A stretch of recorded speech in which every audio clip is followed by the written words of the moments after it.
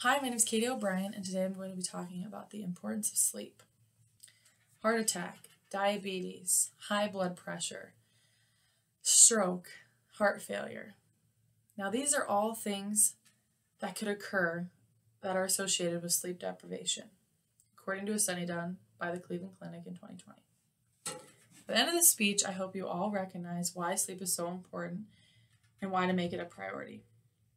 Sleep affects everyone because everyone needs sleep to survive and live a healthy life. I have found that the more I sleep, the better I feel and the better day I have. Sleep is defined as a naturally recurring state of mind and body characterized by altered consciousness, inhibited sensory activity, reduced muscle activity, and inhibition of nearly all voluntary muscles during the REM cycle. Sleep is necessary to allow your mind and your body to recharge and refresh. Not getting this sleep will lead to more health problems in the future. You need to make a quality night of sleep a priority. The National Sleep Foundation advises that a healthy adult gets between 7 and 9 hours of sleep every day, while teens, younger children, babies are recommended to get even more than that 7 to 9, so that'd be 10 plus hours of sleep a night. Now, making sleep a priority is the best way to sleep better. By budgeting hours throughout your day and making sure that you have a slotted time where you know you're going to go to sleep and you know you're going to wake up, sets for a more regulated day and for your body to regulate that sleep time. Now, sleep hygiene is super important and many need to improve their sleep hygiene. Sleep hygiene, that means that both the bedroom that you sleep in and the daily routines before bed lead to a consistent and uninterrupted sleep. I like having a glass of tea. So this is a herbal tea. It's no caffeine and it's chamomile soothing mint. And I like to use a memory foam pillow before, sleeping, obviously, not before sleeping, but it just sets a good tone and it makes me feel comfortable in my room, and I know I have that to look forward to every night. Now, without uninterrupted sleep, your body can begin to experience serious stress on your mind and your body. Luckily for us, sleep alleviates those problems, so getting the right amount of sleep will alleviate any of those mental or physical problems.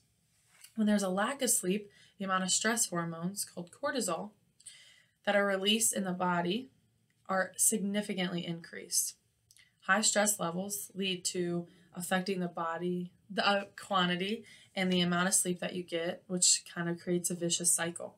Your immune system is affected as well, which leads to you getting sick and leads to a longer recovery time as well. Now, letting your body rest is very important because your body's processes need time to reset as well, just like as you do after a long day. The time you sleep allows for your body to let your hormones and your mood balance, as well as process the memories and experiences you had throughout the day, as well as reset your energy levels. Now, without letting your body heal and have time for your body's processes to reset, you can begin to develop sicknesses and problems. Now, not getting the right amount of sleep nightly can lead to small and big health problems. The short-term problems that can occur because of not getting enough sleep would be lack of alertness, excessive daytime sleepiness, impaired memory, relationship stress as well. If you're in a bad mood, it'll affect your relationship, and without getting enough sleep, you'll probably be in a bad mood all the time. There are long-term effects that can occur due to lack of sleep as well. Like I stated in my introduction, heart attack, diabetes, high blood pressure, stroke, as well as obesity, depression, and heart failure, all because of not getting just enough sleep.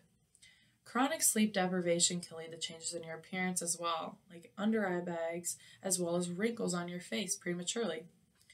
Now, a lack of sleep is related to the increase in cortisol, which is the stress hormone in your body. And the cortisol eats away at all of the collagen in your skin, which keeps it tight and firm and young looking. So get some sleep if you don't want to look wrinkly.